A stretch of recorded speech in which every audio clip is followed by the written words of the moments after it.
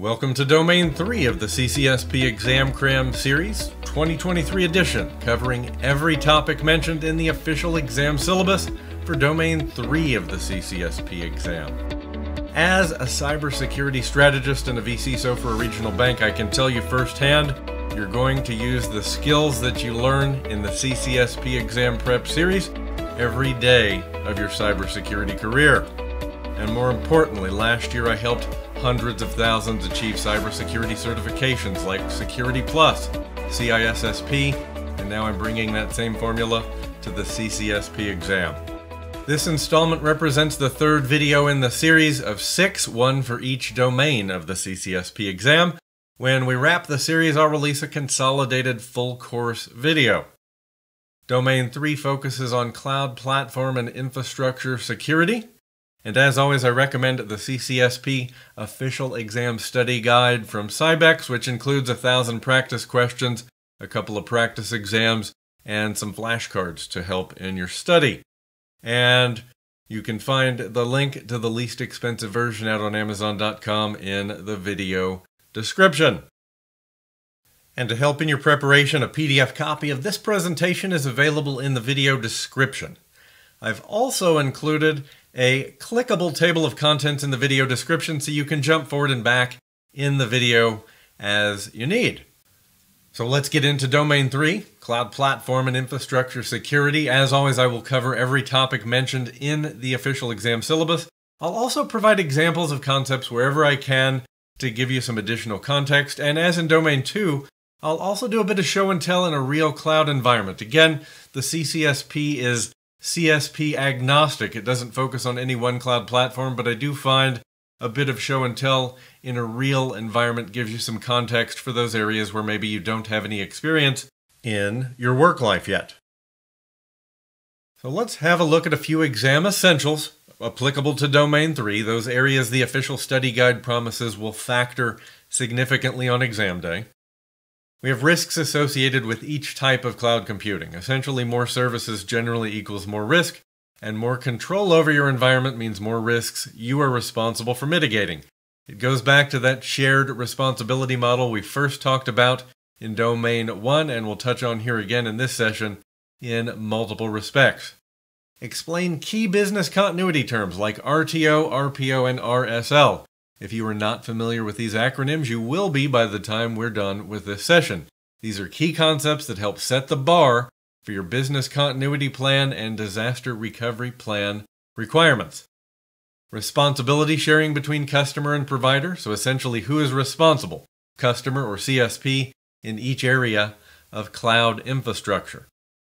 We'll talk about design and description of a secure data center. We'll look at the build versus buy decision, physical and environment design considerations, and the pros and cons in each area. Business continuity and disaster recovery in the cloud. That's similar to on-premises, but there's certainly more complexity in the agreements between the cloud customer and the cloud service provider. I will add that these exam essentials are my rough mapping from the official study guide, because the fact of the matter is the exam essentials and the book chapters themselves in the official study guide do not map one-to-one to exam domains. You'll notice there are more than 6 chapters in the book because some domains are covered in part across each of multiple chapters. So let's jump into 3.1, Comprehend Cloud Infrastructure and Platform Components. We'll touch on several areas of infrastructure and platform here, including physical environment, network and communications, compute, virtualization, storage, and the management plane. Now, in the shared responsibility model, customer and CSP share security responsibilities. So in each area, we will review responsibilities and security controls and who owns them. So you can imagine in a cloud scenario, we'll talk a bit less about the physical environment because that physical data center is entirely the domain of the cloud service provider. We will talk about how you can do your due diligence on ensuring that your cloud service provider is designing and managing that data center effectively.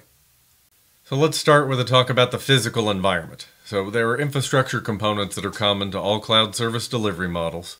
Most of those components are physically located with the CSP, but many are also accessible via the network. So the CSP is taking on customer data center facilities, infrastructure, and management responsibilities.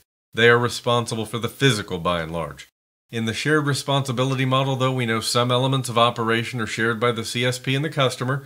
Just a reminder for the exam, you want to know who owns which roles, who is responsible for what from that shared responsibility model.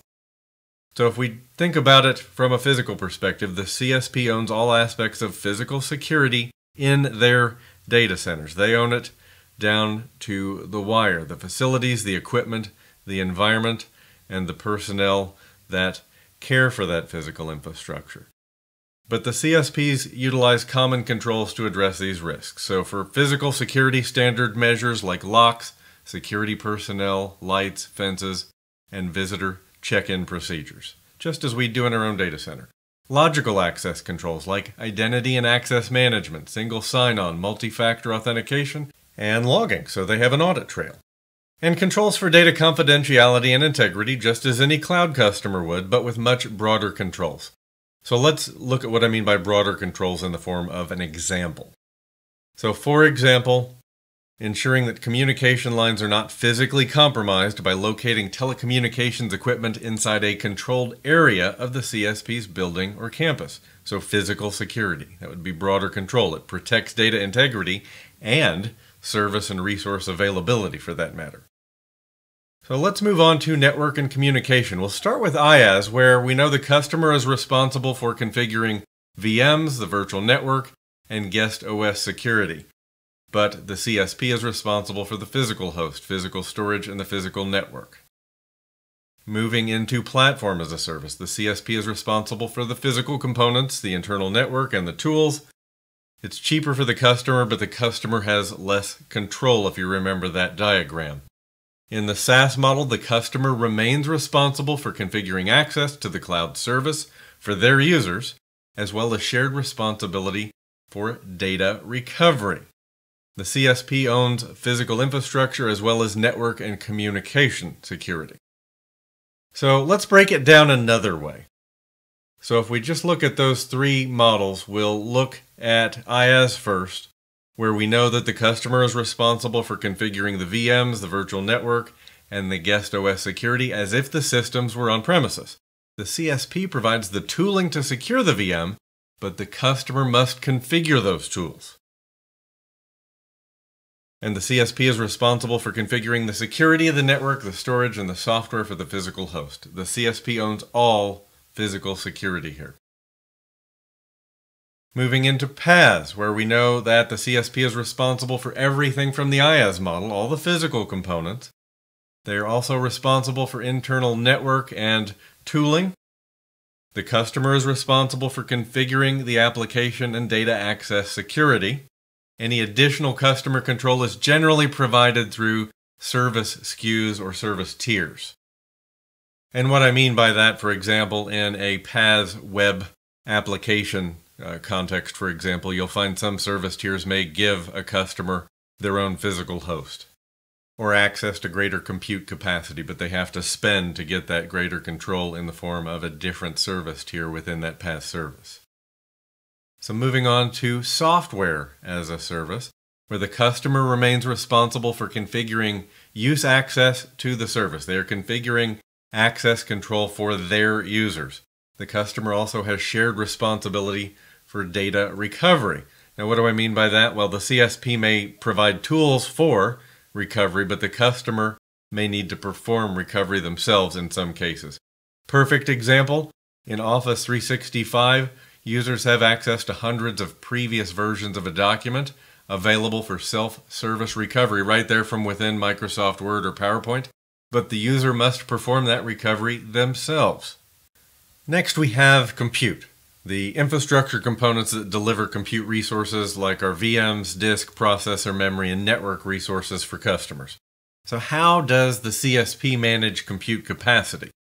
Well, reservation is one way, a minimum resource that's guaranteed to a customer. You'll see that in the form of a VM SKU, for example. Limits, maximum utilization of compute resources by a customer. That's handled through a VM SKU. We can set a minimum and a maximum. Limits are allowed to change dynamically based on current conditions and consumption, remembering that a CSP is going to oversubscribe their infrastructure by design. And shares, a weighting given to a particular VM used to calculate percentage-based access to pooled resources where there's contention. And you'll even see VM SKUs that allow us to select a lesser SKU at a lesser price for non-production workloads where we know we're going to be deprioritized in times of contention, but we pay less for that resource over the course of the month as we're paying for that subscription. In case of a shortage, though, host scoring will determine who gets capacity, generally speaking. But what we see in those VM SKUs is that we can choose inexpensive SKUs that get deprioritized and have low resource limits, or expensive VM SKUs that give us very high resource guarantees. So in each delivery and service model, the CSP remains responsible for the maintenance and the security of the physical components of compute. They are dealing with that physical host and that physical storage and that physical network. The customer remains largely responsible for their data and their users, but between the physical components there can be quite an array of software and other components. So who is responsible for each of these remaining parts varies by service and delivery model and sometimes by the CSP. The details should be spelled out in the contract and you want to be familiar before you enter into a production workload scenario. The CSP also deals with the challenge of multi-tenancy, and we could argue that customers deal with multi-tenancy in their own private clouds, but those multi-tenant customers are all internal customers, generally speaking, where the CSP is dealing with external customers with signed contracts, so it's certainly a stickier situation. But let's shift gears and talk about virtualization responsibilities and risks. So the security of the hypervisor is always the responsibility of the CSP. The virtual network and the virtual machine may be the responsibility of either the CSP or the customer. It depends on the cloud service model. And there are risks associated with virtualization you should be familiar with. A flawed hypervisor, for example, can facilitate inter-VM attacks. Network traffic between VMs is not necessarily visible, so bad actors posing as customers could certainly carry out attacks of their own if we don't have the right network controls in place. Resource availability for VMs can be impacted. Now, we talked about how the CSP can prioritize resource allocation, but we still have that lingering worry about noisy neighbors, those neighbors that are sharing our physical infrastructure and always consuming maximum capacity. And VMs and their disk images are simply files. They can be portable and movable. So if the CSP doesn't have the right controls in place, we could fall prey to a different sort of malicious insider attack if they don't have their own separation of duties and access controls in place to limit access to those files. So let's talk through security recommendations for the hypervisor.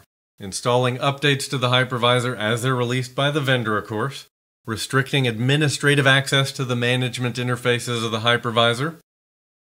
Capabilities to monitor the security of activity occurring between guest operating systems. The VMs, essentially. And then security recommendations for the guest OS. So again, installing all updates to the guest OS promptly. Backing up virtual drives used by the guest OS on a regular basis. Those hypervisor recommendations are all the responsibility of the CSP.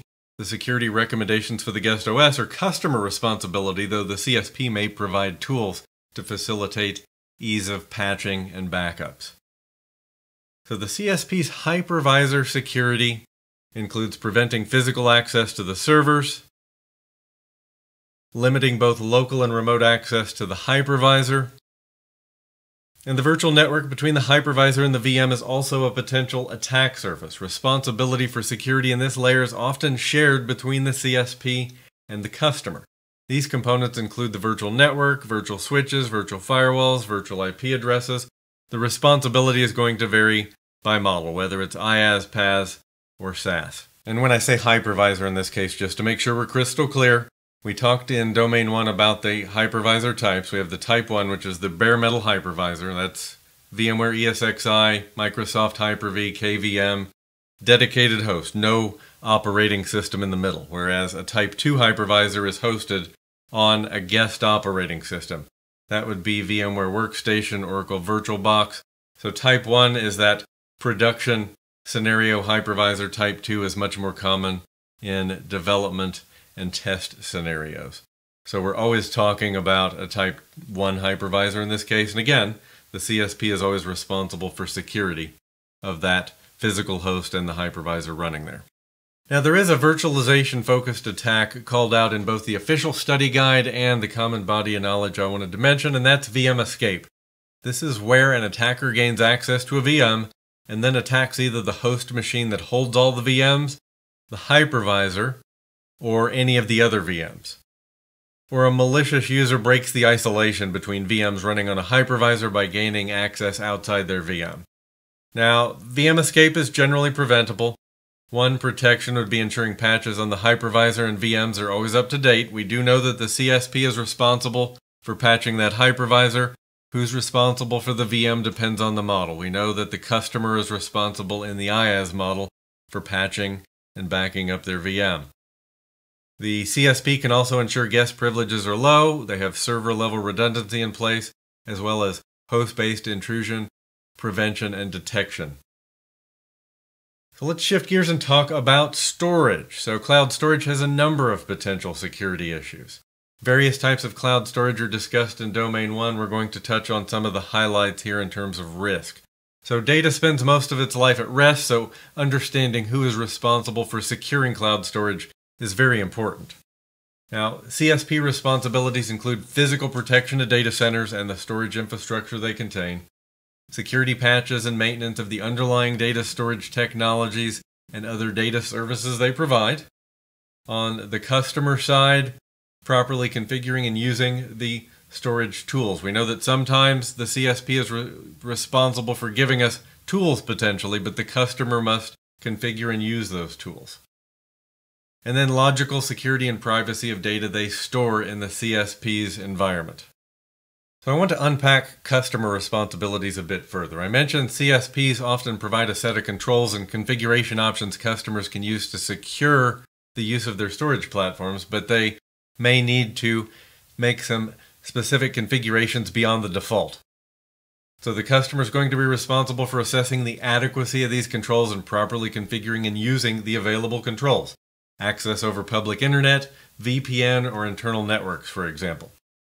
As I actually showed you in Domain 2, in the world of cloud storage, when we're looking at a storage account, your CSPs often give you the ability to block internet access altogether, to force TLS security for data in transit, and to limit access from internal networks.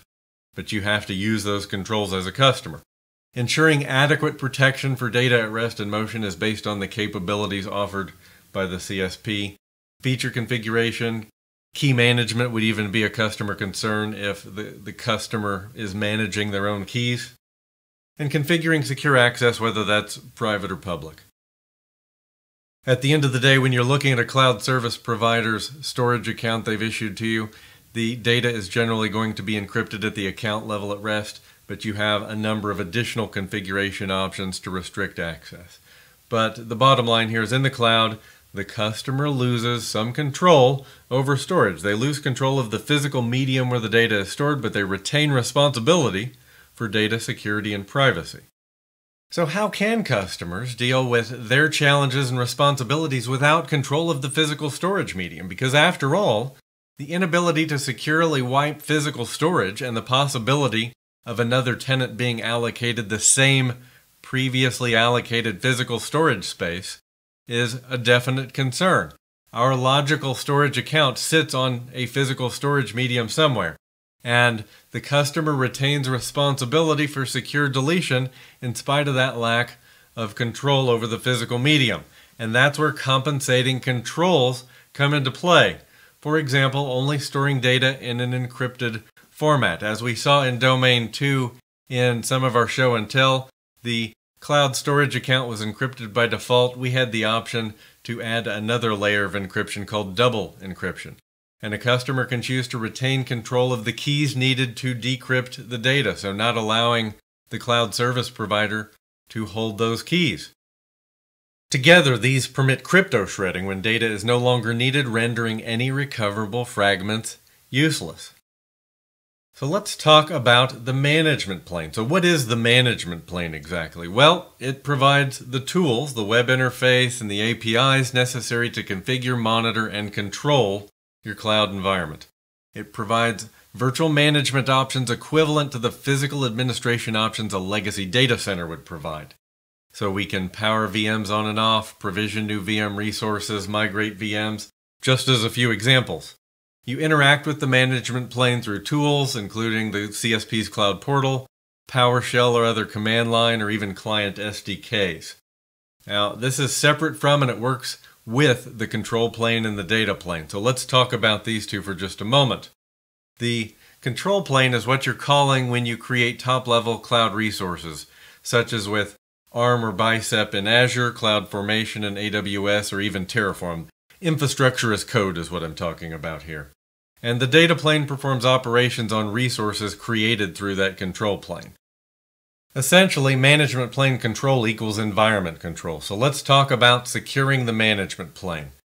So the key interfaces we're worried about include the Cloud Portal, the main web interface for the CSP platform, the Azure Portal, AWS Management Console, the Google Cloud Console. From a scheduling perspective, our ability to stop or start resources at a scheduled time, we have tools available like the Instance Scheduler or Lambda in AWS, Azure Automation or Azure Functions on the Microsoft platform, and then orchestration, automating processes to manage resources, services, workloads, and infrastructure as code deployments. CloudFormation in AWS, Azure DevOps on the Microsoft platform, Cloud Build in Google Cloud Platform. And then we have our maintenance functions, updating, upgrading, security patching, etc. We can secure all of the above in the same fashion across these platforms. We secure management plane interfaces with multi-factor authentication, role-based access control, and role management. Next up is 3.2, design a secure data center. Here we'll talk through logical design elements like tenant partitioning and access control, physical design elements like location selection and the build or buy decision, environmental design, heating, ventilation, and air conditioning, and multi-vendor pathway, and then what the syllabus calls design resilience, so building resiliency into design. And since the CSP is responsible for design of the physical data center, we'll talk about how customers can do their due diligence to ensure that the CSP's physical data center design decisions are adequate. So we'll start with logical design, where I expect more focus will be given on the exam. And the logical design of a data center is an abstraction. In the now legacy co-location scenario, customers were separated at the server rack or cage level, so it's a physical isolation. In a logical data center design in the cloud, customers utilize software and services provided by the CSP. And the logical design of the cloud infrastructure should create tenant partitioning or isolation, limit and secure remote access, monitor the cloud infrastructure, and allow for the patching and updating of systems. The CCSP exam focuses largely on tenant partitioning and access control, which are called out in the syllabus. So we'll take a look at both of those.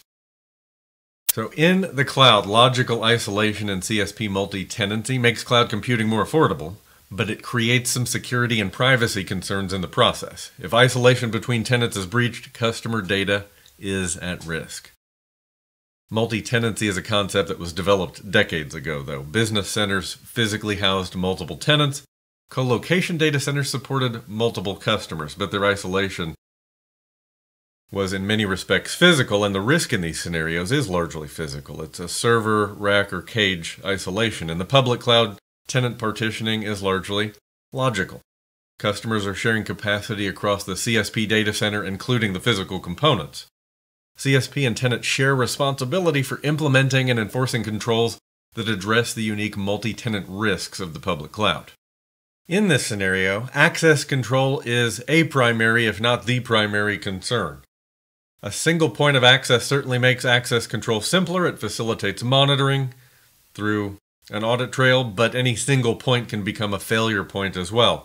In the hybrid cloud, which is very common in large organizations, a single login for on-premises and cloud can simplify identity and access management, a very common identity model. One method of access control is to federate a customer's existing identity and access management system with their CSP tenant. Another method is to facilitate identity and access management between cloud and on-premises using identity as a service. A couple of examples of identity as a service would be Azure Active Directory used in Office 365 or Google's Cloud Identity used with Google Workspace.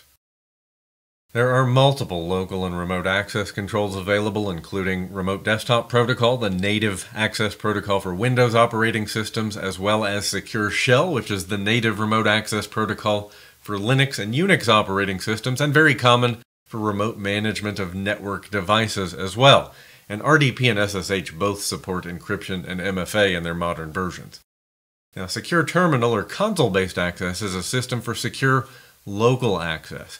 In the legacy co-location scenario, we would commonly see a keyboard video mouse or KVM system with access controls to limit console access in a scenario where multiple customers have physical servers in a single shared rack. You could actually rent rack space without committing to a full rack, and that would be coupled with oversight from the colo data center staff to ensure that one customer didn't touch another customer's physical server in that rack.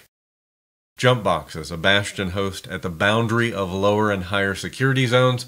Your CSPs offer this as a service in some cases. We have Azure Bastion and AWS Transit Gateway as a couple of very popular examples.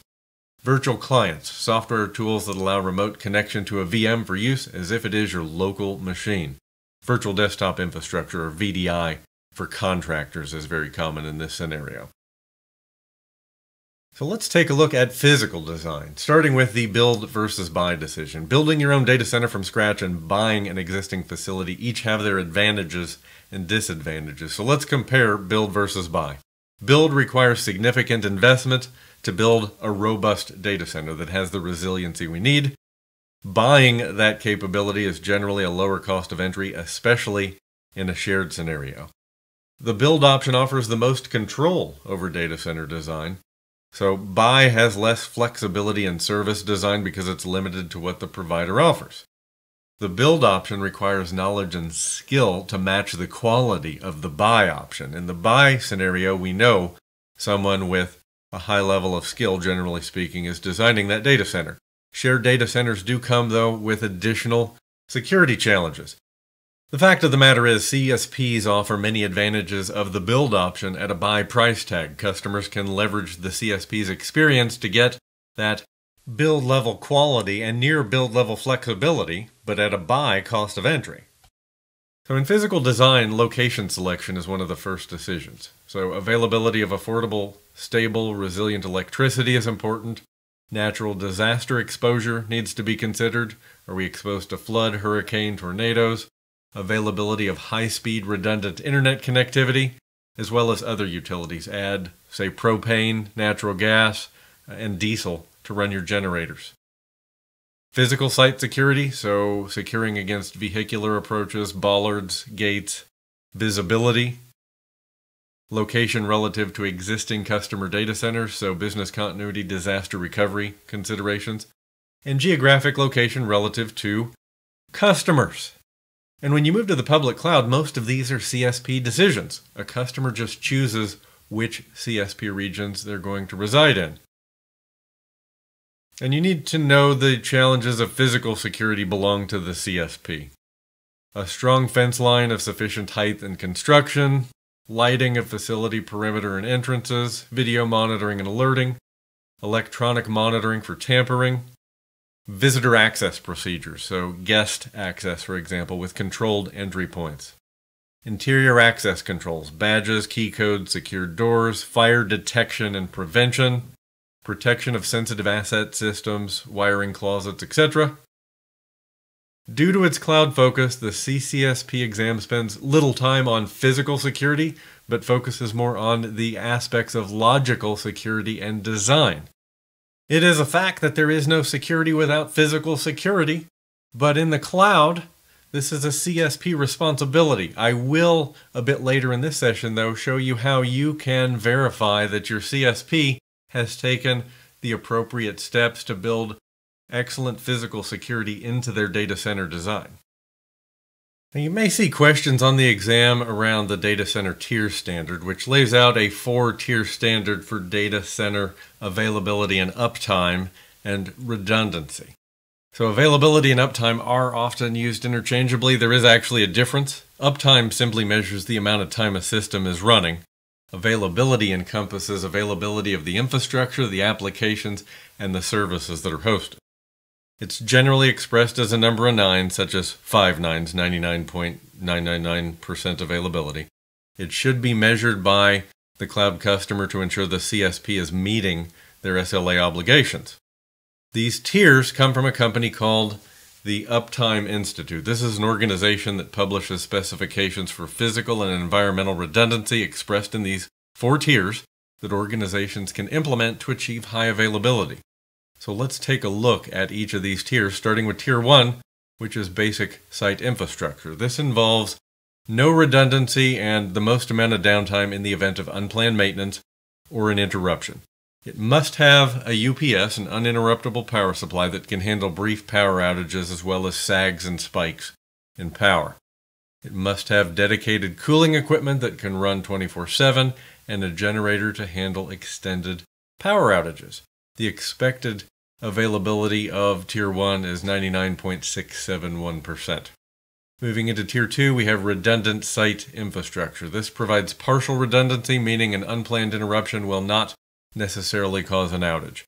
It adds redundant components for important cooling and power systems. Facilities must also have the ability to store additional fuel to support the generator, and it's expected to provide 99.741% availability. Tier 3, concurrently maintainable site infrastructure, adds even more redundant components. It has a major advantage in that it never needs to be shut down for maintenance. Enough redundant components that any component can be taken offline for maintenance and the data center continues to run. It's expected to provide 99.982% availability. And then finally, we have Tier 4, fault-tolerant site infrastructure, which can withstand either planned or unplanned activity without affecting availability. This is achieved by eliminating all single points of failure. And it requires fully redundant infrastructure, including dual commercial power feeds, dual backup generators, and is expected to provide 99.995% availability. Heating, ventilation, and air conditioning, or HVAC, is also a concern because an HVAC failure can reduce availability of computing resources just like a power failure. Customer reviews of a CSP should include review of the adequacy and redundancy of their HVAC systems. Now, I mentioned that the physical aspects of security and the physical aspects of data center design belong to the CSP, but also that I'd show you a way that as a customer or on behalf of your customers you can validate, you can do some due diligence to ensure that CSP has made good decisions in their data center design. And one of those documents is the SOC 2 Type 2 report. Now, because of the confidential information in a SOC 2 Type 2 report, some CSPs will require a non-disclosure agreement prior to sharing, or at least that you are a customer. And a routine review of the most current SOC 2 report is a critical part of a customer's due diligence in evaluating CSPs. So let's unpack that SOC 2 Type 2 report. What is that exactly? It is part of the Statements on Standards for Attestation Engagements, which is a set of auditing standards issued by the American Institute of Certified Public Accountants. And SSAE 18 is an audit standard that enhances the quality and the usefulness of System and Organization Control, or SOC, reports. So they're designed for larger organizations like cloud providers because the cost of a Type 2 report can run $30,000 or more. They're not inexpensive. Now, the SOC Type 1 report assesses the design of a security process at a specific point in time. So it's looking at your processes at a point in time, a snapshot. SOC Type 2, on the other hand, assesses how effective those controls are over time by observing operations for 6 months. And it is that Type 2 report that we're interested in. So what I'd like to do now, just to give you some context, is show you how to retrieve a SOC 2 Type 2 report from a CSP. And we'll start with Microsoft. I'm here at servicetrust.microsoft.com, their Service Trust portal. And you'll notice here under Certifications, Regulations, and Standards, they show us some of the certifications with which Microsoft Azure and other cloud services Microsoft offers comply. I'll click on All Documents, which takes me to the list of documents that I can retrieve related to certifications. And if I go down the list, way down here under SOC, I will find a number of SOC Type 2 reports. So you see there is a SOC 1, here's a SOC 2 Type 1, SOC 2 Type 2, and if I just click on one of these, what you'll find, I mentioned these are available but often considered sensitive. If I click this to download, you notice here I'm prompted to authenticate. You must be a customer, and incidentally, if you sign in and go a couple of steps further, you'll be prompted to agree to an NDA. Now I've pulled up one of these reports just so you can see what you get. It's a PDF that goes line by line through the SOC requirements with those details. So out of respect for that NDA, I'll stop there. And I'm going to just mention that AWS, similar path to get that SOC 2 Type 2 report. You'll see here they post on their blog when those reports are available, and it mentions we can go to the AWS customer portal, the AWS artifact in the AWS Management Console, and in fact that will prompt us for authentication and we'll get to those reports. So fairly similar. And another area we need to be concerned with is multi-vendor pathway connectivity as another element of environment design. So connectivity to data center locations from more than one internet service provider is what we call multi-vendor pathway connectivity. Using multiple vendors is a proactive way for CSPs to mitigate the risk of losing network connectivity. And a best practice for CSPs or data centers is dual entry, dual provider for high availability. That means two providers entering the building from separate locations. And likewise, customers should consider multiple paths for communicating with their cloud vendor. So if a customer has site-to-site connectivity with a VPN, building some redundancy into that connectivity. In the end, this protects availability, whether we're talking about the CSP and their two providers, two paths, or that customer to CSP connectivity. And finishing out 3.2, design resilience. So resilient designs are engineered to respond positively to changes or disturbances like natural disasters, or even man-made disturbances for that matter. A few examples of resilient design. High availability firewalls, whether that's active passive or active active. Multi-vendor pathway connectivity that we just spoke about. A web server farm behind redundant load balancers. A database cluster like a Windows or a Linux cluster feature. Service level resiliency requires identifying single points of failure throughout a service chain. So if we're thinking about an end-tier application, resilient design means we're looking at the application layer, any middleware, at the data tier on the back end, and thinking about resiliency in the systems and facilities that surround that application's service chain. And that brings us to section 3.3, analyze risks associated with cloud infrastructure and platforms. Here we'll talk about risk assessment, identifying and analyzing risks, cloud vulnerabilities, threats, and attacks, and we'll finish up section 3.3 with a look at risk mitigation strategies. So risk management on the whole is so important because it's the practice of mitigating and managing the risks to our sensitive data and to our business critical systems.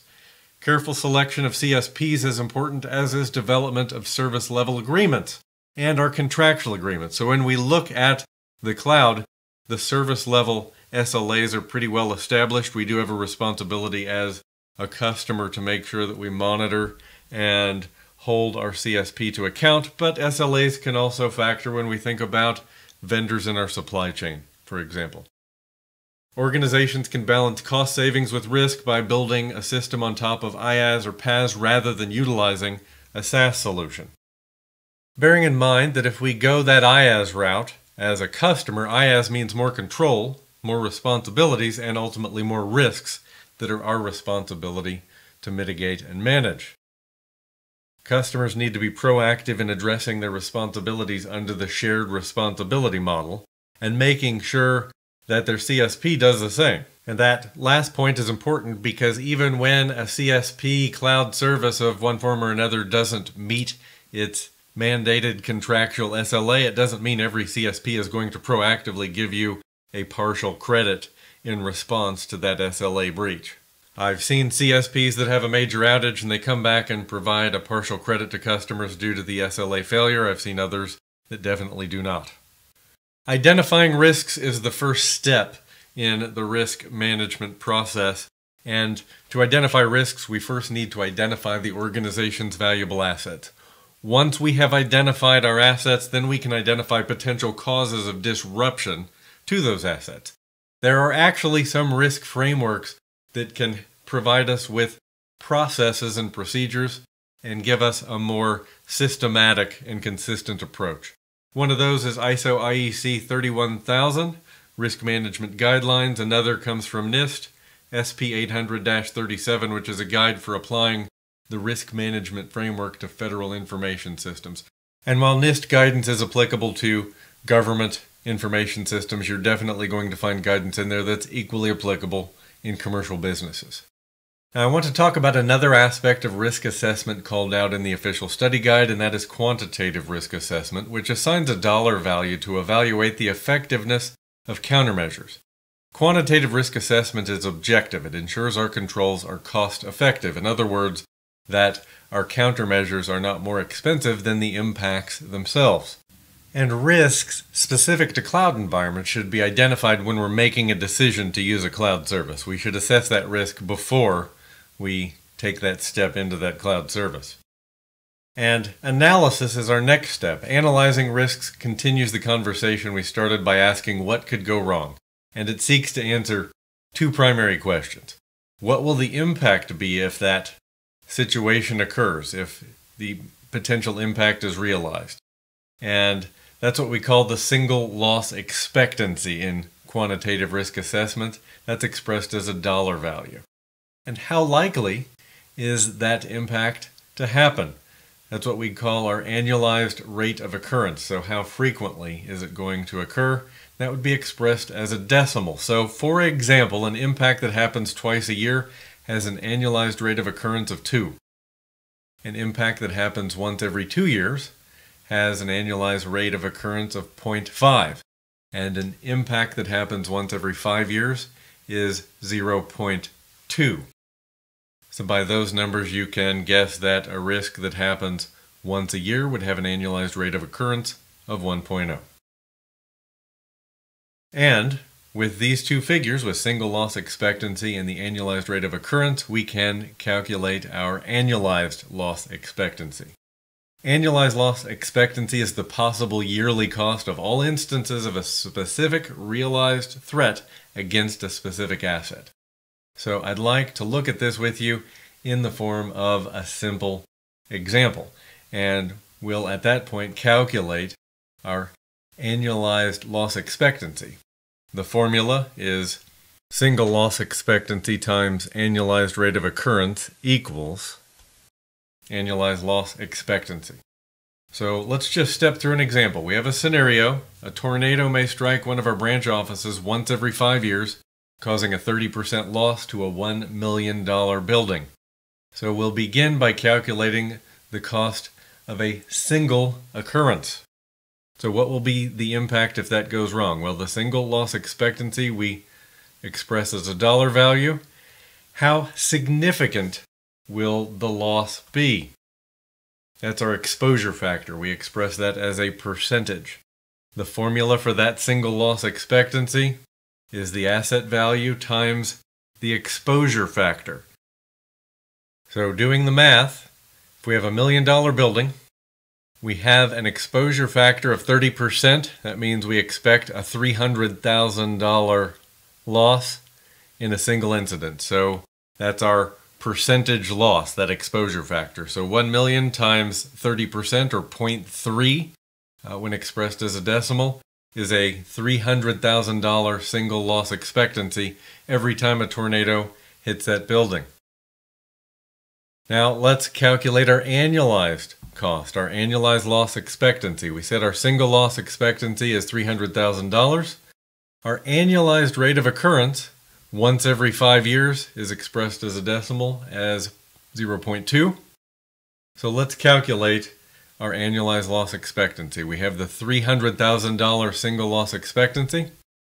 We take that times our annualized rate of occurrence, 0.2, equals an annualized loss expectancy of $60,000. That's that 300,000 single loss expectancy spread across the 5 years for every single occurrence.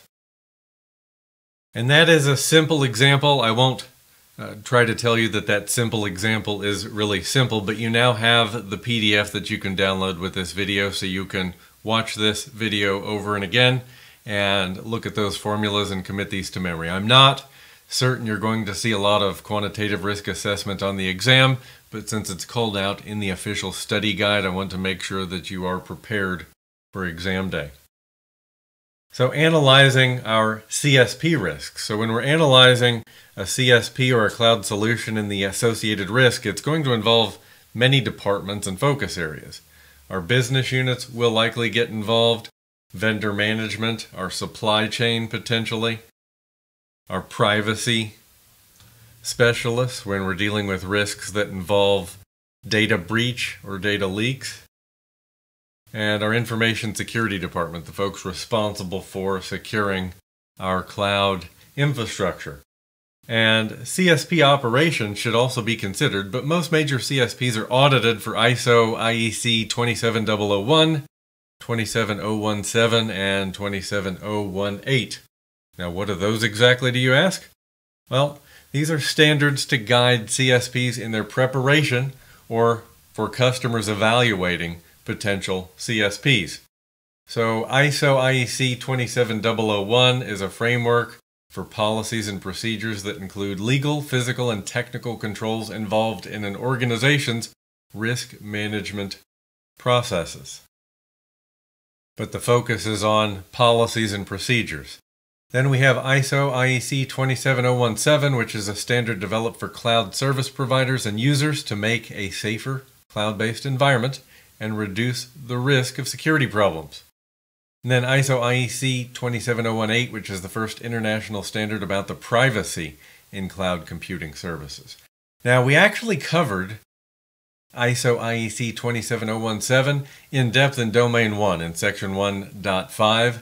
We will cover ISO IEC 27018 a bit later in this series in Domain 6 in Section 6.2. Repetition is good for memorization. I'm going to call these out in various facets throughout the series, so you'll be ready on game day. And CSPs like Microsoft and Amazon do provide resources that demonstrate their compliance with standards like ISO IEC 27001 as well as the 27017 and 18 standards. So we're going to revisit in the Microsoft example here the Service Trust portal at servicetrust.microsoft.com, and I will search for 27017, and what I'll find here are documents demonstrating compliance for various Microsoft cloud services with ISO 27001, 27018, and 27017, all in a single document in the example of that cloud service. And you'll find similar resources in the AWS Management Console. Again, a cloud agnostic exam, but I just want you to understand what your recourse is as a customer or a consultant to customers when you want to verify that your CSP or prospective CSP meet your quality bar when it comes to compliance with well-known security standards. Continuing with risk analysis, let's look at a couple of CSP risks. And risks with a cloud solution are mainly associated with data privacy and information security. There's authentication risk, so does the CSP provide a solution or is this a customer responsibility? We talked about federation versus identity as a service a bit earlier in this session. So if it's customer managed, we have more control. If it's CSP managed, we're transferring some of that risk over to our cloud service provider. Then data security. How a vendor encrypts data at rest, the strength of the cryptography, and the access controls that prevent unauthorized access by cloud service personnel and other tenants. So some controls may be on by default, but the customer may have to enable others. We saw this in Domain 2 when we looked at cloud storage, where we saw encryption at rest enabled by default. We saw that forcing encryption in transit, so TLS encryption was a feature we needed to turn on, as was double encryption, which would facilitate crypto shredding down the road. Supply chain risk management, so evaluating vendor security policies and processes. Now, most CSPs don't allow direct auditing of their operations, due in part to the sheer number of customers they support.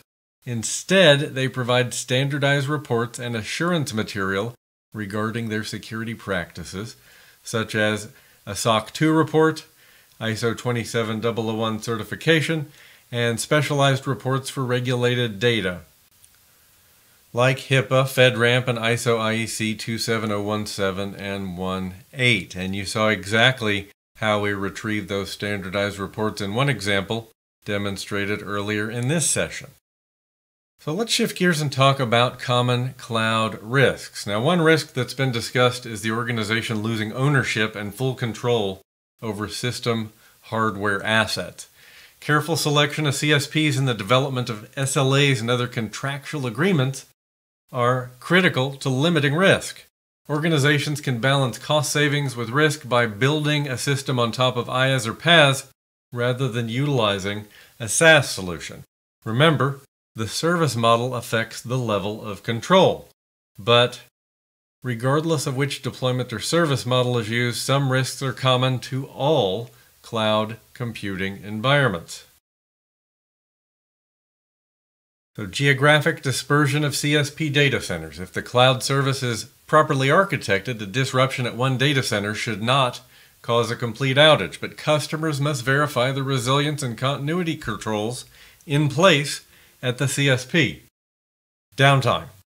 Resilience for network disruptions can be built in multiple ways, such as multi-vendor connectivity, zones, and regions. We discussed these earlier in this session, as well as in cloud shared considerations in Domain 1. Compliance. Compliance data in some jurisdictions cannot be transferred to other countries, so data dispersion is inappropriate. Now, your major CSPs have compliance-focused service offerings, so you'll have some mitigations enabling you to control data residency. Then there's general technology risk. So cloud systems are not immune to standard security issues like cyber attacks, and CSP defenses should be documented and tested, and customers should be aware of their configuration responsibilities, remembering that some security features are enabled by default and others must be configured by the customer, and it's customer responsibility to know which and to be aware of which. Let's shift to risk types. So we have external risks, different threat actors ranging from competitors and script kiddies to criminal syndicates and state actors. Capabilities will depend on their tools, their experience, and certainly their funding. Other external environmental threats like fire and floods, and man-made threats such as accidental deletion of data or users. Internal threats, a malicious insider, a threat actor who may be a dissatisfied employee, like someone overlooked for a promotion. Another internal threat is human error, which is when data is accidentally deleted. CSPs also face these risks, and customers have to verify their CSP has addressed them or provided tools to help customers address them. But customers should know who is responsible for configuration. That's going to be a recurring theme when it comes to security feature configuration. So let's shift gears and talk about cloud vulnerabilities, threats, and attacks. The primary vulnerability in the cloud is that it is an internet-based model. Organizations could be at risk if the CSP's public-facing infrastructure comes under attack. Any attack on your CSP or cloud vendor may be unrelated to you as an organization. Threat actors may be targeting the CSP or another tenant of the CSP. Risks can come from other tenants as well. Customers may be collateral damage of an attack on the CSP. Now I want to talk about cloud-specific risks. The Cloud Security Alliance details the top cloud-specific security threats in their list titled the CSA Egregious 11. and they cover the top 11 threats from year to year. So a recent list included data breaches, misconfiguration and inadequate change control, lack of cloud security architecture and strategy, insufficient identity, credential access and key management, account hijacking, insider threat, insecure interfaces and APIs, weak control plane, metastructure and applistructure failures. We'll talk about those two terms if you're not familiar. Limited cloud usage visibility, and abuse and nefarious use of cloud services. So let's break these 11 down a bit further. First, we have data breaches, which are loss of sensitive data due to a security breach. Now, an unintentional loss or oversharing is a data leak. A data breach is loss due to a security breach. You'll want to know the difference for exam day. Misconfiguration and inadequate change control. Software can offer the most secure configuration options, but if it's not properly set up, then the resulting system will have security issues. The same is true of any cloud service. We can remediate this risk through change and configuration management, a deliberate written plan that goes through a review process to reduce errors. Lack of cloud security architecture and strategy. As organizations migrate to the cloud, some overlook security or they fail to consider their obligations in the shared responsibility model. Insufficient identity, credential access, and key management. It's important to remember that the public cloud offers benefits over legacy on-premise environments, but it can also bring additional complexities. Identity and access management, encryption, and secret and key management are different than on-prem and essential in the cloud, but we need to spend time in architecting those solutions to make sure we're following best practices for the cloud, so we modernize our approach to these areas as we modernize our approach to compute and service delivery. Account hijacking, credential theft, abuse, and/or elevation to carry out an attack. Phishing is actually the most common approach to account hijacking. Insider threat, disgruntled employees, employee mistakes, and unintentional oversharing. Job rotation, privileged access management, auditing, and security training are all potential mitigations. Insecure interfaces and APIs. Customers failing to secure access to systems gated by APIs, web consoles, and the like. Controls like multi-factor authentication, role-based access control, and key-based API access are all controls that can help mitigate these threats. Next, we have weak control plane issues, weaknesses in the elements of a cloud system that enable cloud environment configuration and management. This would be our web console, our command line interfaces, and our APIs. The good news is most CSPs offer reference architectures to ensure customers secure and isolate their dev, test, and prod environments as well as their production data. So now let's take a quick look at insider threat protections offered by CSPs. And again, I'm just going to show you one example here of insider threat protections available with a CSP just for context. So I'll switch to a browser and I'm going to browse to compliance.microsoft.com, which is home of Microsoft Purview, which includes an array of compliance solutions. And here I see the insider risk management solution. And when I go to the policies tab here, I can create a policy to define what types of behavior I'd like to monitor for. And you'll see there are templates here that allow me to monitor for malicious behaviors like data theft, but also unintentional leakage, data leaks by my higher priority users or my habitually risky users. I see security policy violations, even misuse of health records. So a number of templates that get me off to a good start if I'm not quite sure what sorts of behaviors I want to monitor for. Now I'll quickly create a policy here just so we can look at the types of behaviors these policies will monitor for a bit more specifically. And when we get into the details here, I see I can look at the indicators. So for Office indicators, I can look at sharing behaviors. I can look at deleting of SharePoint files. As I scroll down here, I see adding users from outside the organization. I see removing sensitivity labels. And when I look at the CASSP solution, I see unusual mass deletion. Another great example of tooling provided by the CSP that requires customer configuration. Continuing with the CSA Egregious 11, we have metastructure and applistructure failures. These are vulnerabilities in the operational capabilities that CSPs make available, like APIs for accessing various cloud services. Now, if the CSP has inadequately secured these interfaces, any resulting solutions built on top of those services will inherit these weaknesses.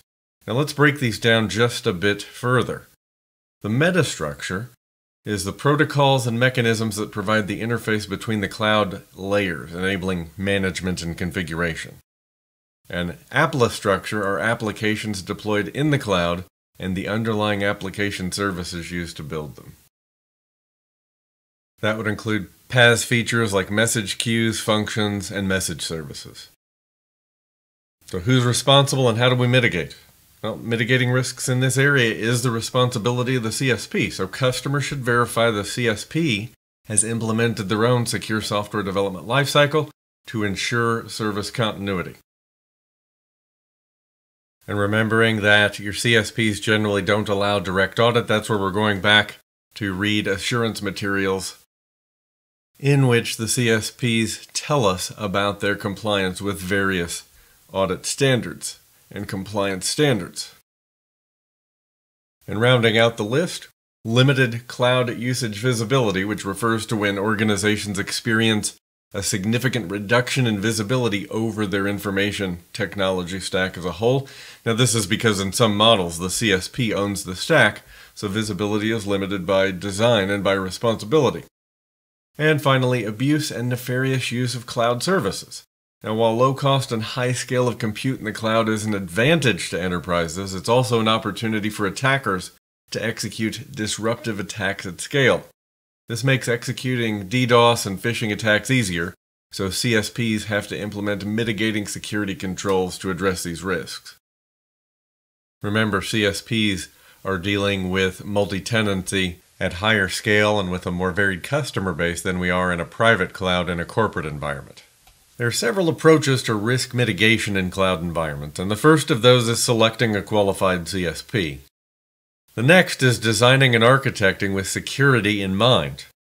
Security should be considered at every step, and that starts with the design process.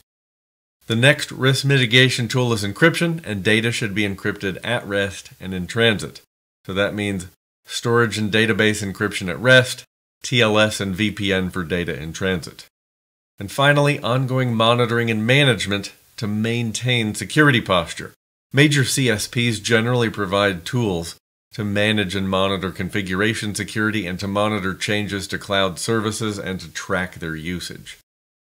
So let's take a quick look at an example of this in a live cloud environment. Ongoing monitoring and management to maintain security posture.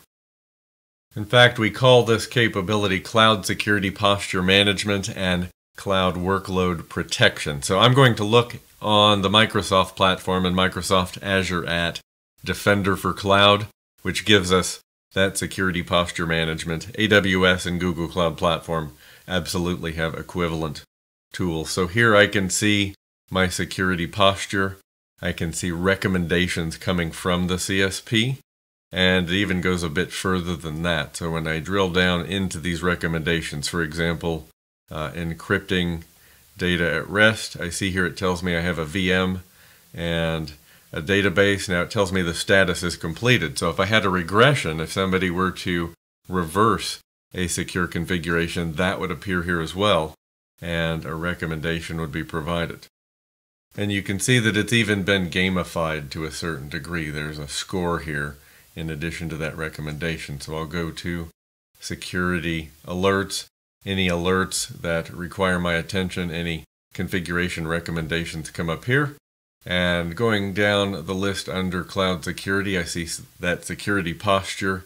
I see regulatory compliance. So this is going to show me some default configurations. Now this tool has dozens of compliance templates I can apply, but you see here SOC and ISO 27001 right out of the box. Here's that cloud workload protection. So any of my specific workloads are going to be surfaced here, so I can thumb through my VMs and then my PaaS services right here in one place. But just a quick look. So know that your cloud service providers have that capability baked in for you. And that brings us to section 3.4, Design and Plan Security Controls. Here we'll cover physical and environmental protection. This would include on-premises for private and hybrid cloud scenarios, system storage and communication protection, identification, authentication, and authorization in cloud environments, and audit mechanisms, functions like log collection, correlation, which would be a SIM function, and packet capture. We're going to touch on a few concepts related to physical and environmental protection, and in some cases revisit concepts we've touched on previously. But the primary consideration is site location, as that will have an impact on both physical and environmental protections. Your cloud data centers share many requirements with traditional co-location providers or individual corporate data centers, including the need to restrict physical access at multiple points, ensuring a clean and stable power supply, adequate utilities like water and sewer, adequate workforce. Remember for the exam that these considerations are a customer responsibility in on-premises or private cloud data centers and a CSP responsibility in the public cloud. I do expect overall to see less exam focus on physical considerations since it's a CSP area of responsibility for public cloud. We saw how to track down those CSP assertion documents that articulate the CSP's compliance with various regulatory and audit standards and frameworks. So site selection and facility design. The key elements in site selection and facility design include visibility, composition of the surrounding area, accessibility, effects of natural disasters. We don't want to build a data center in a site that's not easily accessible by automobile, for example, or that would have undue exposure to natural disasters. For example, I might not build a data center on the coast. Now, these are all problems for the CSP and the public cloud again. Customers need to focus on selecting CSP data center locations to meet their disaster recovery and data residency requirements. Remember, CSPs auto-select region pairs for redundancy, something to just bear in mind. So if we revisit the region pairs concept we talked about in a previous installment in the series, for example, we have East-West as a primary data center region. The CSP will pair a secondary region to serve as the backup, and that's generally 300 plus miles away, chosen by the CSP. So in my example, Microsoft uses West US as the region pair for East US. Moving on to system storage and communication protection, we'll touch on a few concepts you've seen at least once before. We want to make sure that we encrypt and protect data at rest, in transit, and in use, and protect systems and services from disruptive attacks at scale like denial of service and distributed denial of service, certainly made easier in the cloud. Boundary protections for ingress and egress, firewalls, intrusion detection and prevention, and key management, so protecting secrets of all kinds, passwords, keys, certificates, etc. That's really the technology half of the equation. And security practices, automation of configuration, think infrastructure as code. Responsibilities for protecting cloud systems and services should be well defined, monitoring and maintenance in place. This is a little more people and process focused. And remembering that customer and CSP roles in all of these areas are going to vary based on the shared responsibility model. So your responsibilities as a customer vary from IaaS to PaaS and SaaS, and we need to make sure you know the difference on exam day. And properly securing information systems can be a difficult task due to the sheer number of elements that make up a system. It can actually help to break these systems down into components and then apply security controls to make the overall task a bit more manageable, to kind of piece it out. Now, one source of controls is NIST Special Publication 800-53, Security and Privacy Controls for Information Systems and Organizations, which contains a family of controls specific to systems and communications. In fact, that control family includes more than 50 controls, many of which are relevant to system storage and communication. Now, to get a bit more specific, we'll break this down into policy and procedures, separation of system and user functionality, security function isolation, denial of service protection, boundary protection, and cryptographic key establishment and management. So starting with policy and procedures, we establish requirements for system protection and define the purpose, scope, roles, and responsibilities needed to achieve it. Separation of system and user functionality, essentially no single person can control all of the elements of a critical function or system. And separating user and admin functions can also prevent users from altering processes or misconfiguring systems, sometimes unintentionally. Security function isolation, separating security-specific functions from other roles, is just another flavor of separation of duties, really. Configuring data security controls like encryption and logging configuration would be perfect examples of that security function isolation. Denial of service protection. So denial of service is a disruptive attack at scale. It's definitely more difficult for smaller organizations to combat effectively, but most of your CSPs offer denial of service or DDoS mitigation as a service, and there are also dedicated third-party providers like Akamai and Cloudflare that offer DDoS mitigation protections. Now, in the big three, we have Azure DDoS, AWS Shield, and Google Cloud Armor, which are all DDoS mitigation as a service features. And on at least a couple of those platforms, they offer a basic tier of that service at no charge and requiring no real configuration. Then we have boundary protection, which deals with both ingress and egress protections, including preventing malicious traffic from entering the network, preventing malicious traffic from leaving the network, protecting against data loss, so data exfiltration, and configuring rules and policies in your routers, gateways, or firewalls.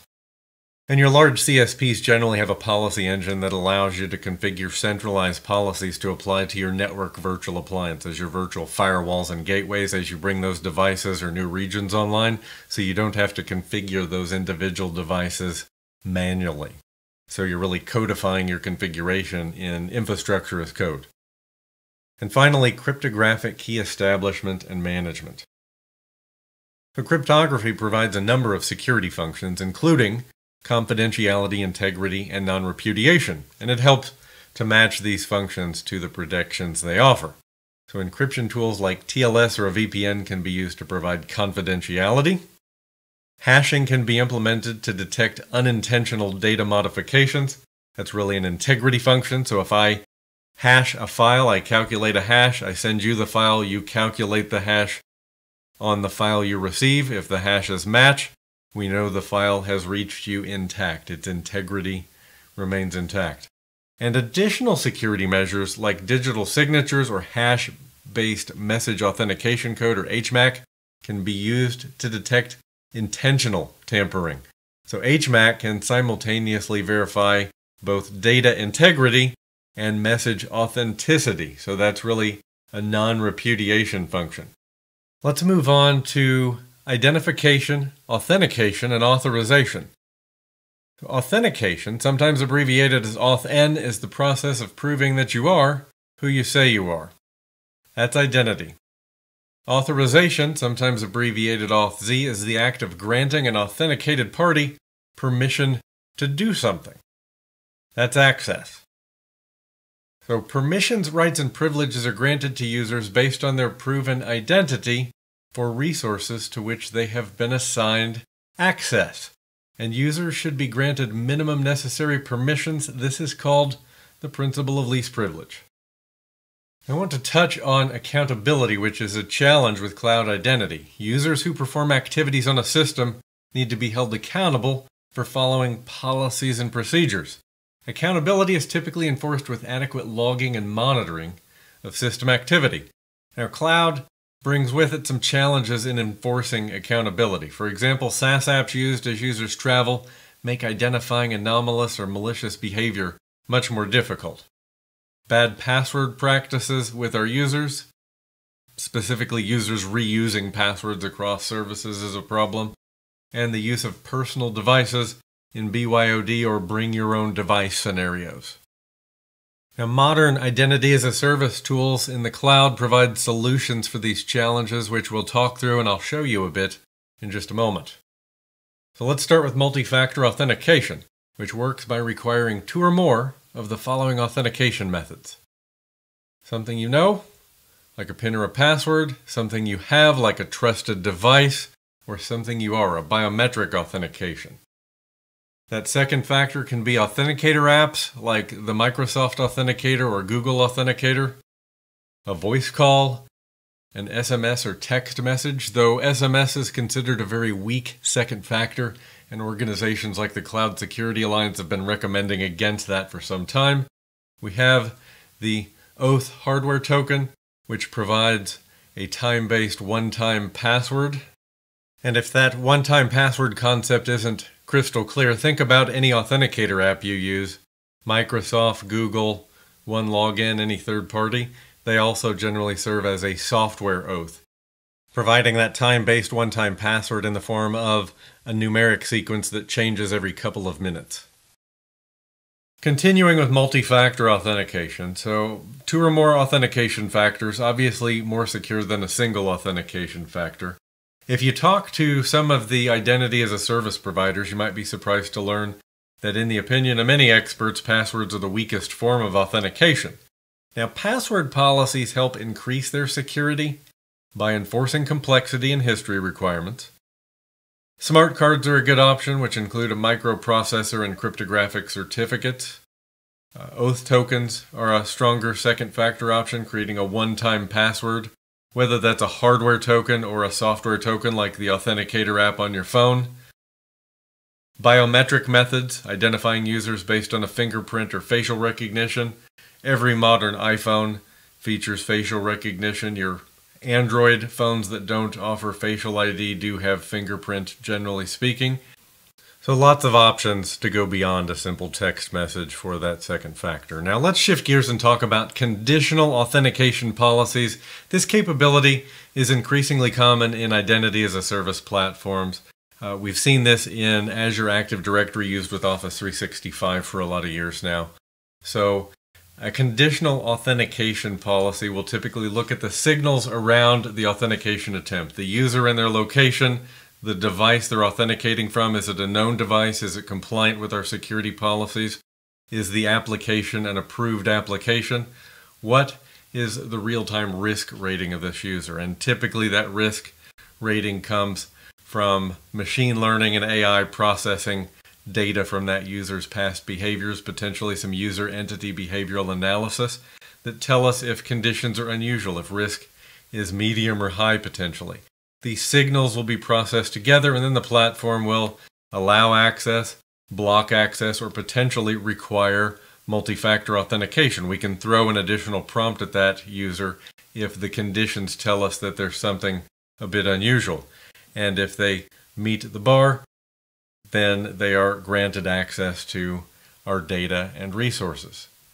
And this functionality works seamlessly with the Authenticator app on our mobile device that's ubiquitous today, the authentication application it's also called. So it's a software-based authenticator. It implements two-step verification services using the time-based one-time password algorithm and HMAC-based one-time password algorithm for authenticating users of software applications. That's the Authenticator app. And we know Microsoft Authenticator and Google Authenticator are really just 2 of many. But the Authenticator apps from companies like Microsoft and Google generate one-time passcodes using these open standards that are developed by the Initiative for Open Authentication, so OATH. You'll hear HMAC and TOTP tokens called OATH tokens with some of these providers, just different names for the same functionality. We have push notifications where the server is pushing down the authentication information to your mobile device. So you have notifications enabled on your phone, and really there's a finer grain of notifications. It's time-sensitive notifications, so that push notification will push a notification from your Authenticator app directly to you on your phone right away when you need to respond to that second factor. But the identity platform is using the mobile device app to be able to push that message to you in real time or near real time so you can respond to that second factor on your phone. Now I'd like to take just a minute and show you conditional authentication policies in an identity as a service platform, just to give you some real-world context for how that functionality increases the security around identity and access management in the cloud. So I'll switch to a browser here, and I'm looking at the Azure Active Directory Admin Center. So this is Microsoft's identity as a service platform. So if you've not used this with Microsoft Azure, maybe you used an Azure AD account with Office 365. This is the platform that supports Office 365 for identity. Now I'm going to scroll down and look at the security features of Azure Active Directory, and conditional access is what Microsoft calls their conditional authentication functionality that I was describing in the presentation. Now I'm going to look at an existing policy here. Exchange Online requires compliant device, so I can see it's already configured to look at some of the signals as part of that user's authentication attempt. So I can apply this policy to all users or specific groups of users, even guests and external users. I can apply this to specific applications. I can drill down to a specific app or apply it to all apps. Now let's look at conditions. So I see here I can act based on the user's location, and in fact I can exclude certain locations. So I might not want to apply additional factors of authentication to trusted locations. So it's certainly possible that when someone is on a compliant device in a trusted location, we're going to skip this policy and I'll just exclude them. And I can look at device platforms, so I can apply this to specific types of devices: Windows, Mac OS, iOS, Android, etc.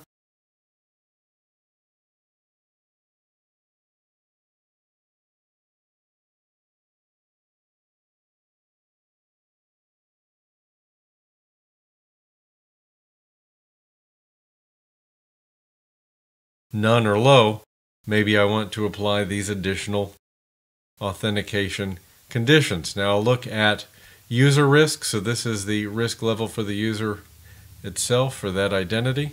And again, giving me the option to configure my tolerance there.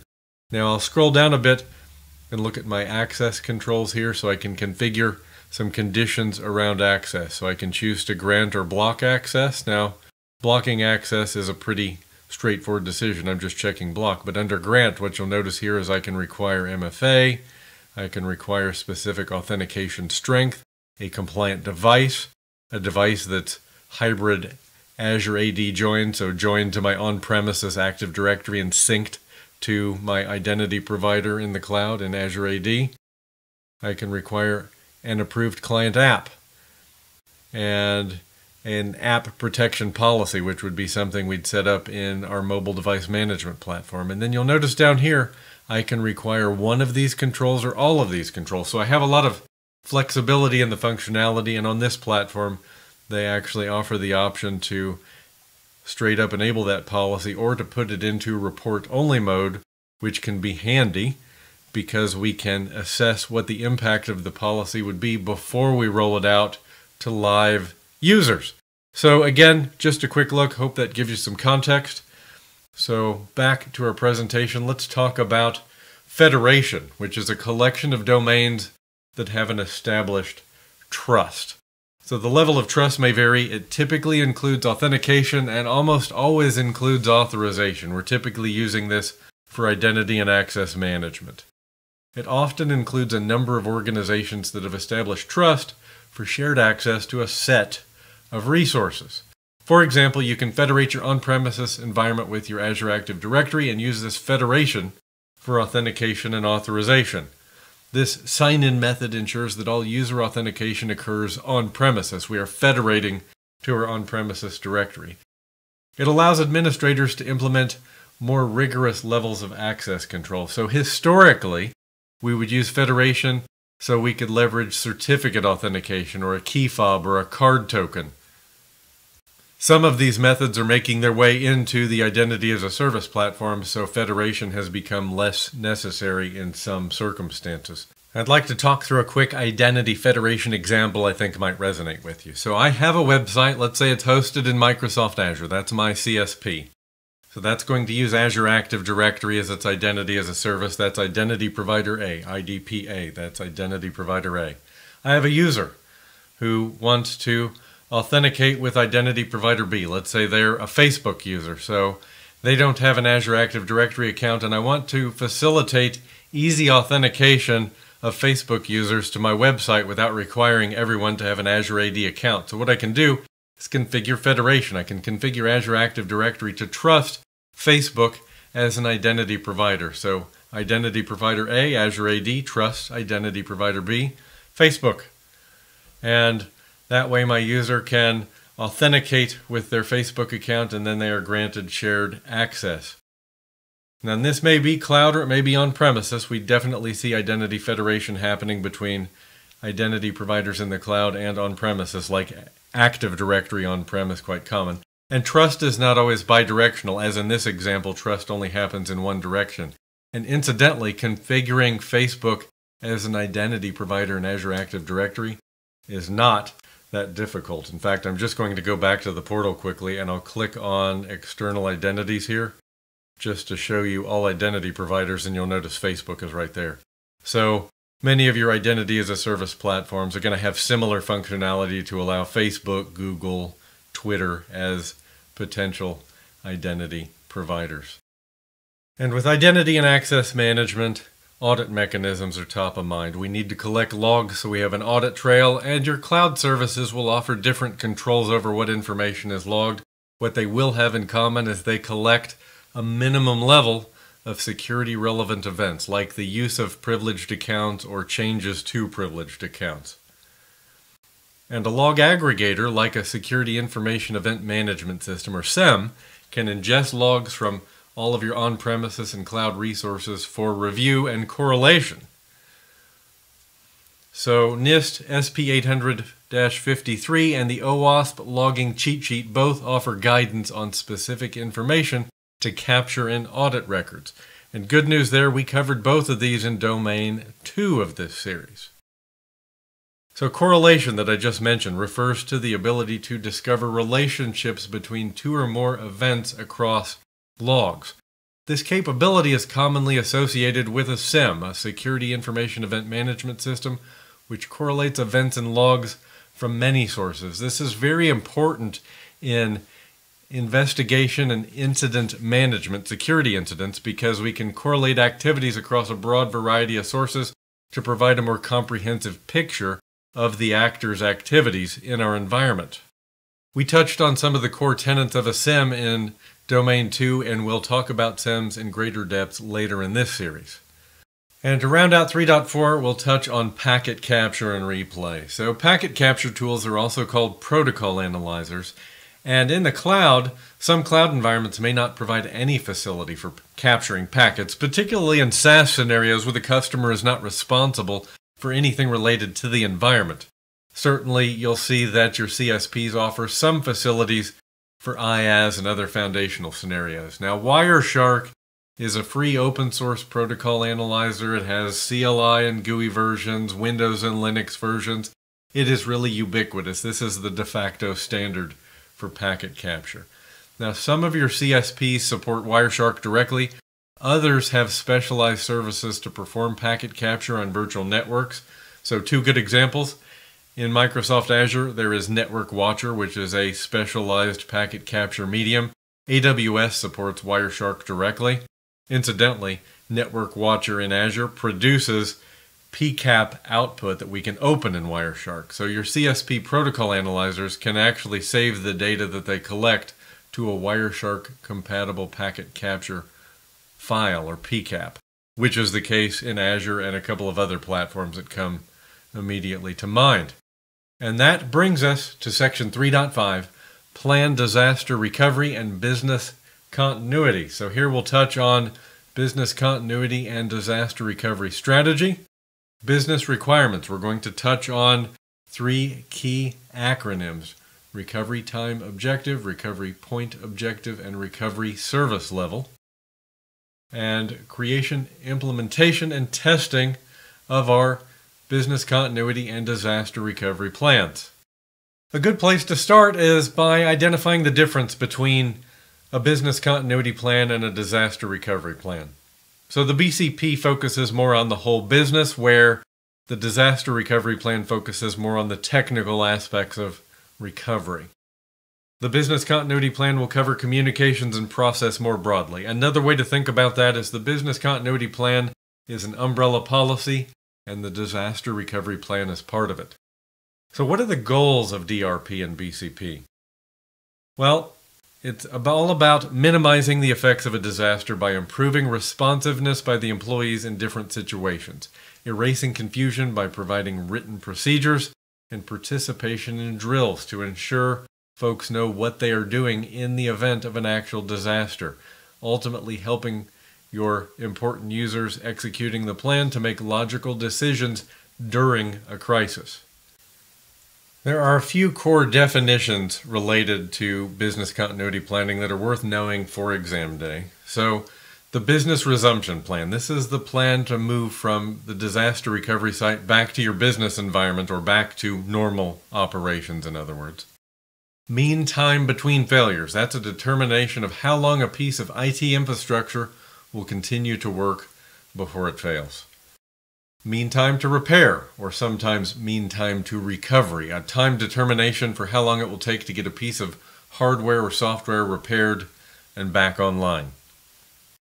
Max tolerable downtime, the amount of time we can be without the asset that is unavailable before we must declare a disaster and initiate our disaster recovery plan. So let's shift and talk about business continuity and disaster recovery strategy. I wanted to provide just a couple of definitions here that may come in handy on exam day. So the business continuity plan is the overall organizational plan for how to continue business after an event has occurred.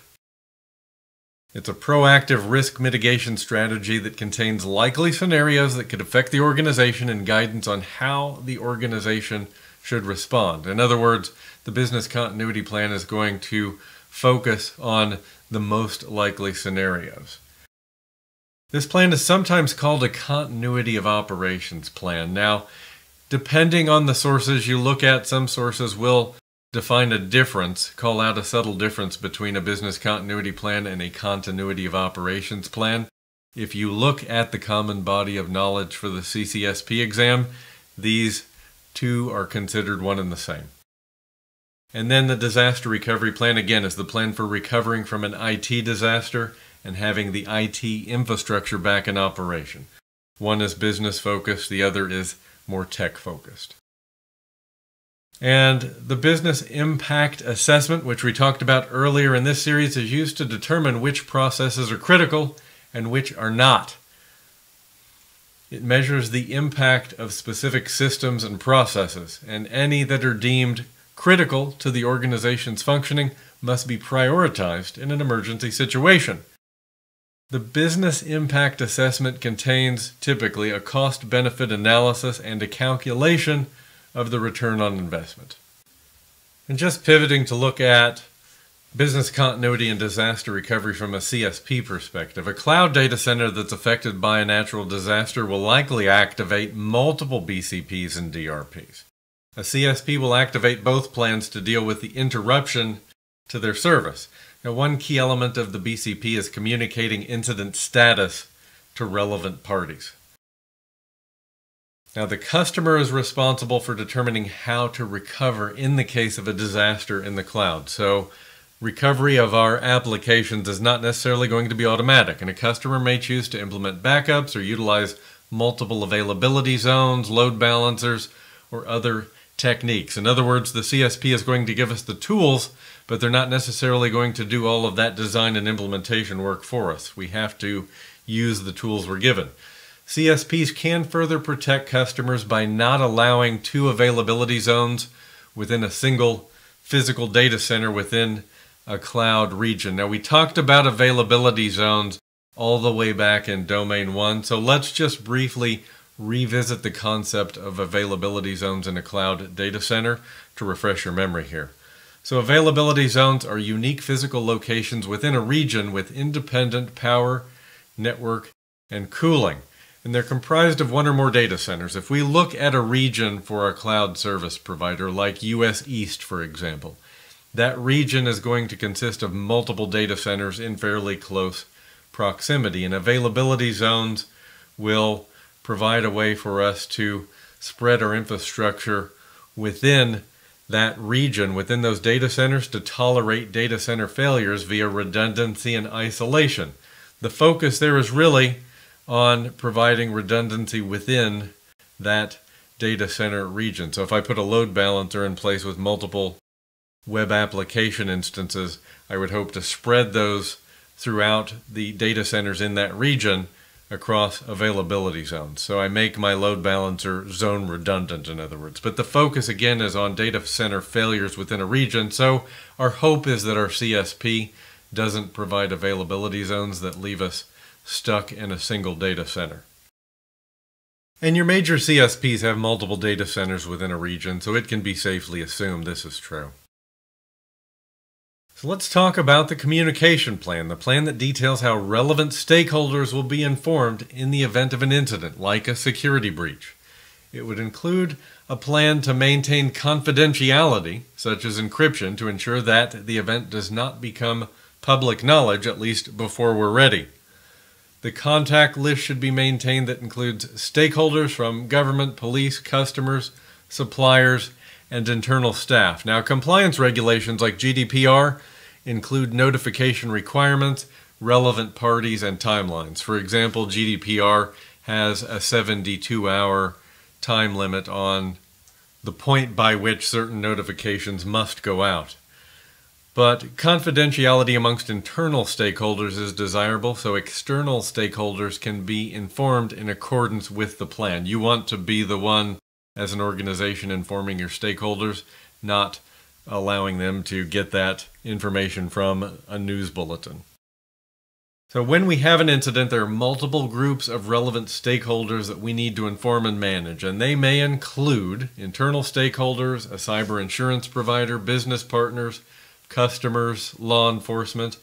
A stakeholder in this case is a party with an interest in an enterprise. Corporate stakeholders include investors, employees, customers, suppliers.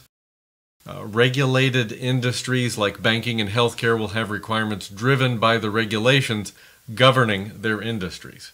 So stakeholder management and communication plans will certainly be influenced by the industry that your organization works in. So let's talk business requirements. These are the three acronyms called out in the exam syllabus. There's the recovery point objective. That's the age of data that must be recovered from backup storage for normal operations to resume if a system or a network goes down. Next, we have the recovery time objective, or RTO, which is the duration of time and a service level within which a business process must be restored after a disaster in order to avoid unacceptable consequences associated with a break in continuity. SLAs between a company and its customers will definitely influence the RPO and the RTO. In fact, they will be determined based on contractual SLAs between a company and its customers, or operating level agreements, or OLAs, between the IT department and other departments within the organization. And finally, we have the recovery service level, which measures the compute resources needed to keep production environments running during a disaster. It is a percentage measure, 0 of 100, of how much computing power you will need during a disaster, and based upon a percentage of computing used by production environments versus other environments like development, test, and QA. So for example, if I have a 10 web server environment and 8 of those servers are used for dev, test, and QA, I'd only need to bring the 2 production servers into my DR environment. I'm only going to migrate what I need to keep the production trains running, so to speak. But that recovery service level answers the question, what needs to be migrated to keep production running? And another quick real-world look, this time at data backup and retention features in Platform as a Service offerings. This will only take a minute, but it'll be a good reminder of the pros and cons, the trade-offs in Platform as a Service. So I'm going to look at Azure SQL, so Microsoft's PaaS offering for SQL Server. So I'm looking at a SQL instance here, and I'll go down under data management to backups.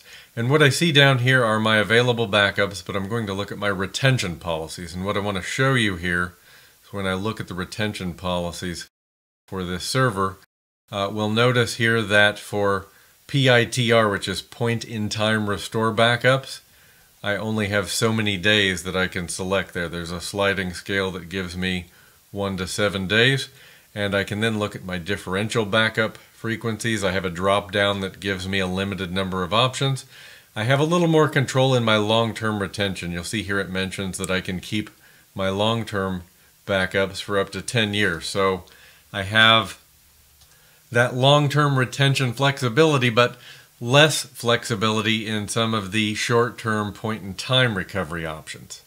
So the upside is configuration is very simple. It's just a few clicks. The downside is I have to accept the limitations that come with that platform as a service offering.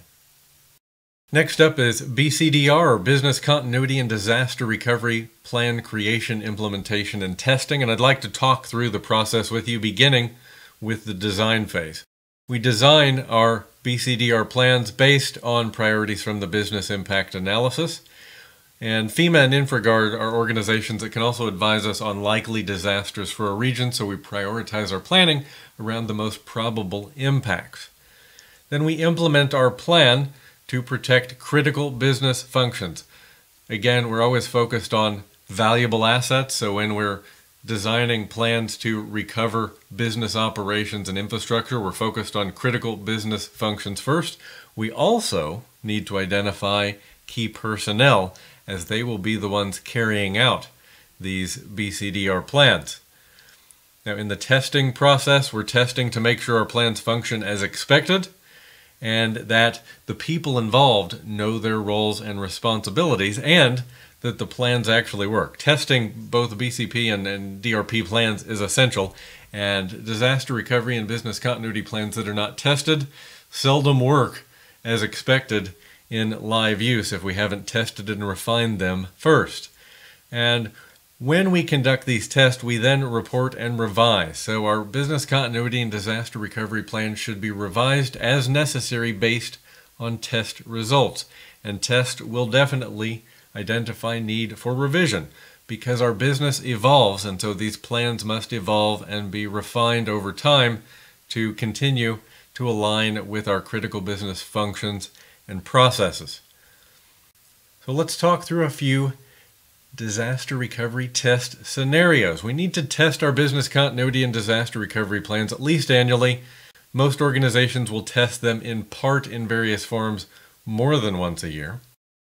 Common disaster scenarios would include data breach, data loss, power outage or other utilities, network failure. So notice that not every impact is the most significant impact. We want to test a range of impacts. Natural disasters, civil unrest or terrorism, we're getting more serious now, and pandemics.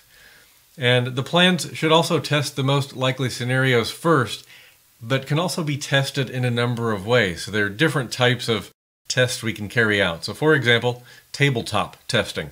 Members of the disaster recovery team gather in a large conference room and role play a disaster scenario. Usually the exact scenario is known only to the test moderator, who presents the details to the team at the meeting, so they are responding in the moment.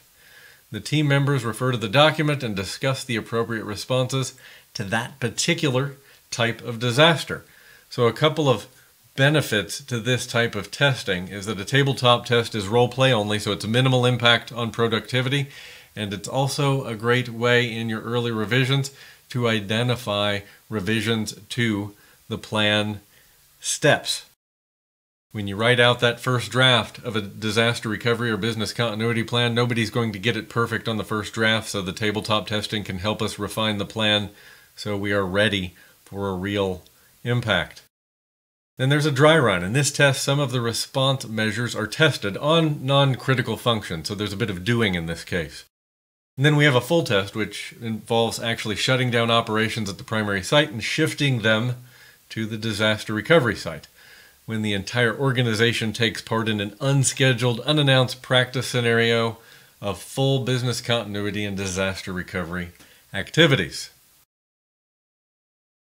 And just a couple of notes on plan implementation. So implementing business continuity or disaster recovery processes may necessitate utilizing cloud computing for critical services. So customers can take advantage of the cloud's high availability features like multiple availability zones, automatic failover to backup regions, direct connection to a cloud service provider. And most of these choices come with costs that have to be considered. Even if we're talking about intra-region features like availability zones, protecting us against a data center failure, or if it's automatic failover to a backup region, when we're implementing that type of redundancy, there's going to be some infrastructure involved that has a subscription cost. But the cost of high availability in the cloud is generally less than a company trying to achieve high availability on their own. But it needs to be cost effective. At the end of the day, the cost of building resiliency should be less than the cost of business interruption. And congratulations, you've made it to the end of Domain 3 of the CCSP Exam Cram series. As always, I hope you're getting value from the series. If you have any questions, feel free to leave those in the comments section below this video or reach out on LinkedIn in a private chat. And I'll look forward to seeing you in Domain 4. So until next time, take care and stay safe.